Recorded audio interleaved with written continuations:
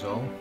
Probably even more strange for me as I'm looking at a phone perched up on top of an Amazon box to try and get this recorded properly. But we come to the Word of God this morning in this unusual time to get guidance and to get wisdom and to get encouragement. So I'm going to read the last part of the chapter where Mark began in John chapter 8, and then we'll take it from there. So John chapter 8 verse 48. The Jews answered him, "Are we not right in saying that you are a Samaritan and have a demon?"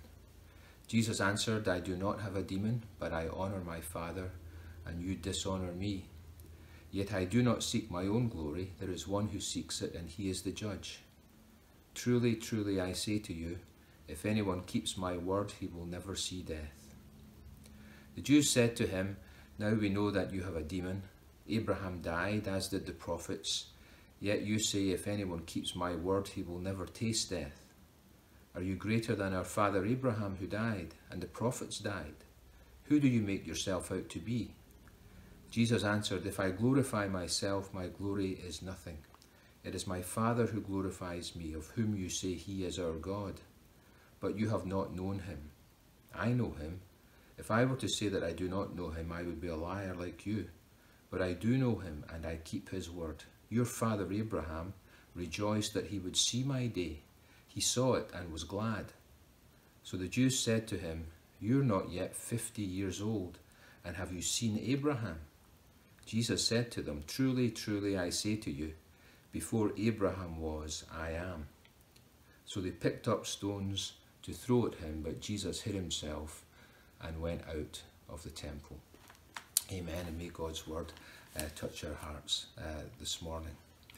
So the title that I'm going to give to the message today is taken from verse 31 at the beginning of our chapter, when Jesus says to the Jews who had believed in him, "If you abide in my word, you are truly my disciples, and you will know the truth, and the truth will set you free." We're going to think this morning about what it means to be a true disciple of the Lord Jesus Christ. Now, Jesus is continuing to speak to the same group of people, and they're referred to here as those who had believed in him. As he was saying these things, verse 30, many believed in him. But what we're going to find out is that in fact these people are not true disciples. Up until now, we've talked about the fact that there were really three responses to the teachings of Christ.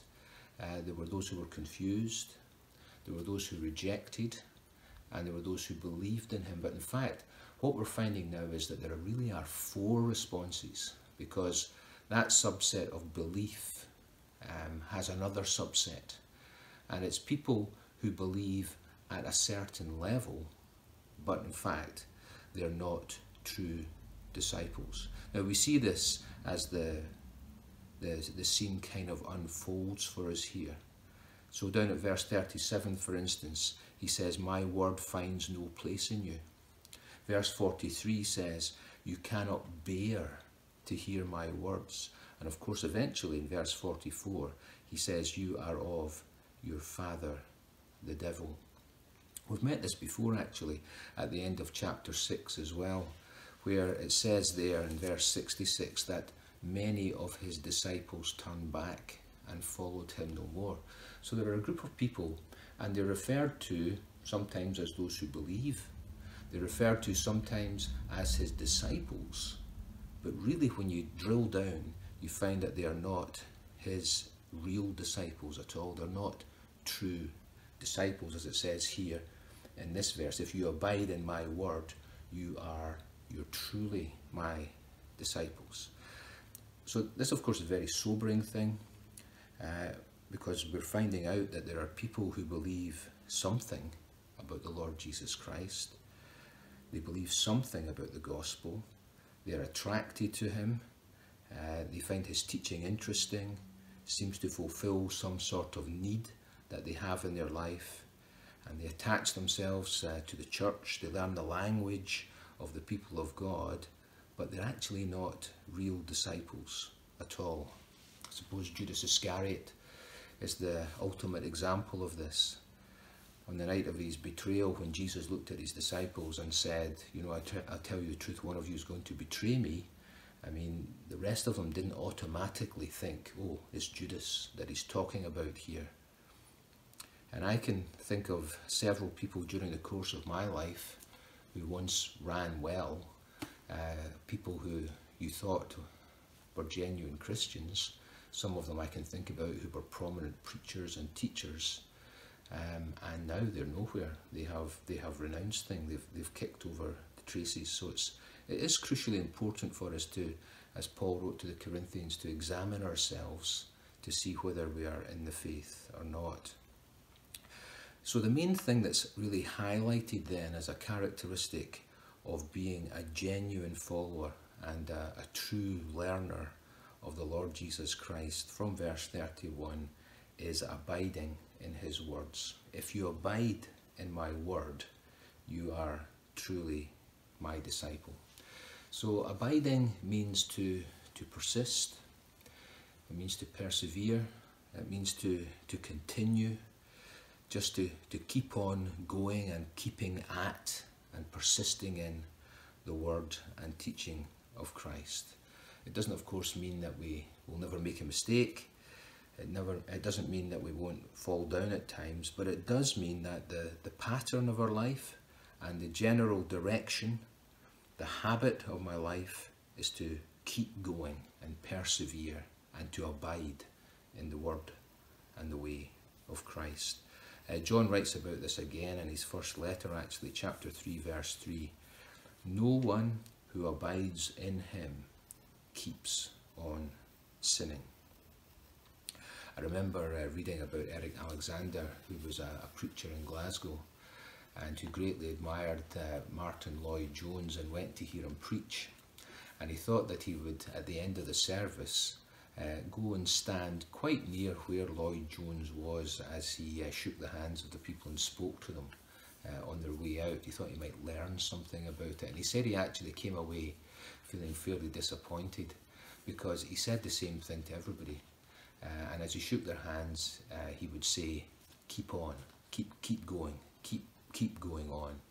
But later on, Eric Alexander said, as he thought about things, I suppose that really does sum things up for us as far as the Christian life is concerned.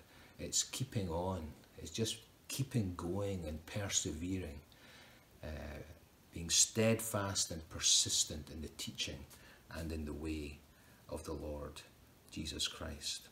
And of course, it's really his work in my life that allows me to do that.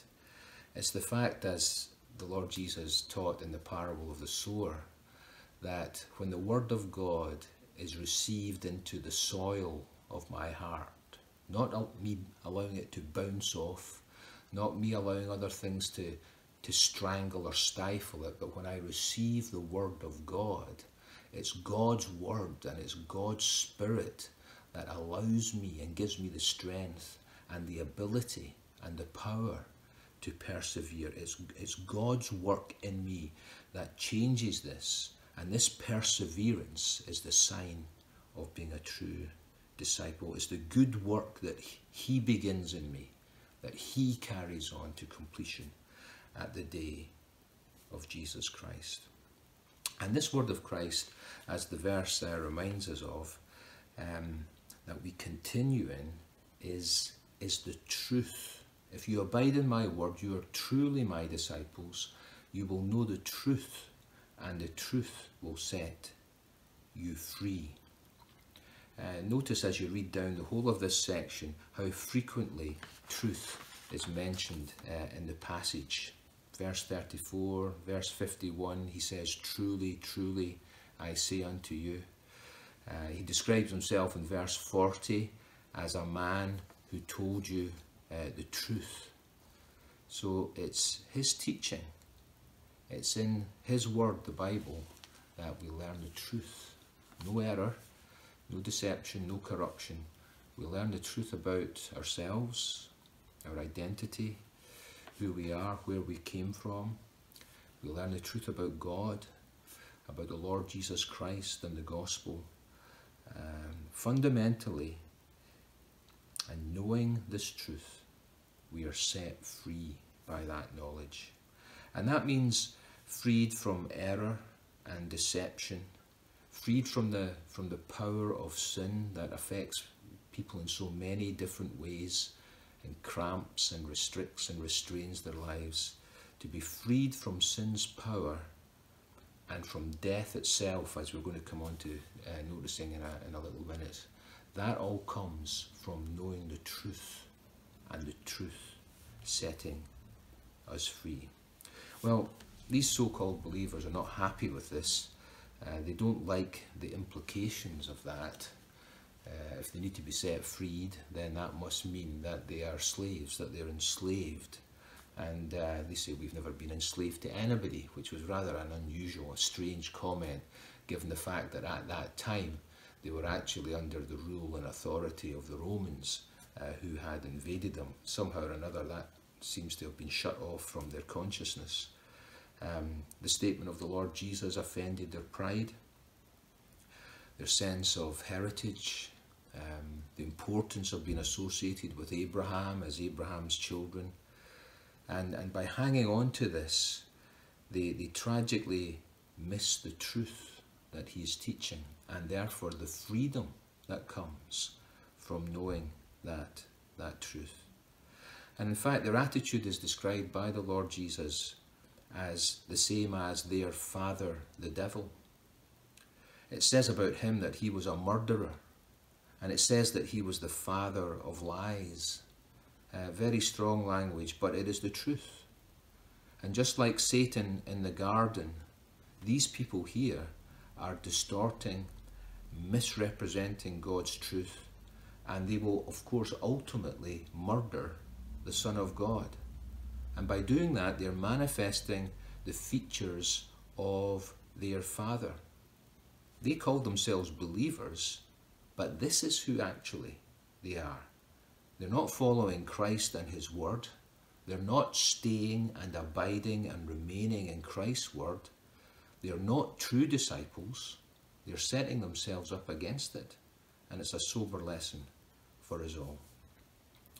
But there's something else said about the true disciple as well. And it's down at verse 51. And it's this, again the truth. Truly, truly, I say to you, if anyone keeps my word, he will never see death. I mean, if they were upset before, they're seriously annoyed now. They say, you have a demon, you're a Samaritan. How could you possibly say that my followers will never die? It's ridiculous when we know that Abraham and all the prophets are all dead. Of course, the Lord Jesus is properly defining death when he talks in this way. Death which is not just something that's physical. There is, of course, spiritual death, and that's what he's actually talking about when he says, if anyone keeps my word, he will never see death. We were dead once in our trespasses and our sins. Ephesians 2, the book of Revelation, talks about the second death. And in many ways, this idea is summed up in verse 21 of our chapter, where the Lord Jesus says, I'm going away and you will seek me and you will die in your sin. And where I am going, you cannot come. This kind of death is a life forever separated from God. But for the true believer, they will never see death in that sense. There will never be a separation at any time from the Lord Jesus Christ. And that is what eternal life is. Whoever believes in me shall never perish, but is passed from death unto life. As Paul puts it, for me to live is Christ, and to die is gain. And this aspect of never dying makes perfect sense when we understand who the Lord Jesus Christ is, the one in whom we place our trust. And that comes down from towards the end of our passage. This conversation about Abraham goes on, and the Lord Jesus eventually says, before Abraham was, I am. We've noticed this before. This is a very significant form of expressing himself. He doesn't say before Abraham was, I was. What he's deliberately doing is taking the name of God, who revealed himself to Moses as Jehovah. I am that I am in the burning bush. Persistently, constantly, in the present tense, self-existent, the one who always is, who was, who currently is, who always will be. Self-existent, not requiring any kind of help or sustenance or assistance from anybody else, uncreated and eternal. He is the source of life, and that's how he presents himself here, and that's what he means as he takes the name of God and says, before Abraham was, I am. And they know exactly what he means. That's why they take up the stones to throw at him. And he is the source, not just of physical life, but he's the source of eternal life for the believer. Our life is hidden with Christ in God. It is secure and it's safe, and there will never be separation from Christ and his life that is within me.